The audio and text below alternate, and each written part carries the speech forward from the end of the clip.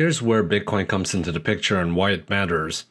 It rose from the ashes of the 2008 financial crisis by an anonymous person or a group of individuals by the name of Satoshi Nakamoto. Poetic in the way that it has surfaced, the Bitcoin white paper revealed to us a different way of governance. A new decentralized system has evolved from the concept of the peer-to-peer decentralized BitTorrent network to something that we now refer to as the blockchain. The Bitcoin blockchain is a growing list of records called blocks, which are chained together using mathematics, code, and cryptography. It is open source, transparent, maintains a global record of an open ledger for everyone to see.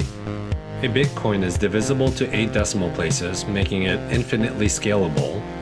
There will only be 21 million Bitcoins ever minted. Therefore, for the first time in human history, something that is truly scarce that can be used as a global currency and a store of value.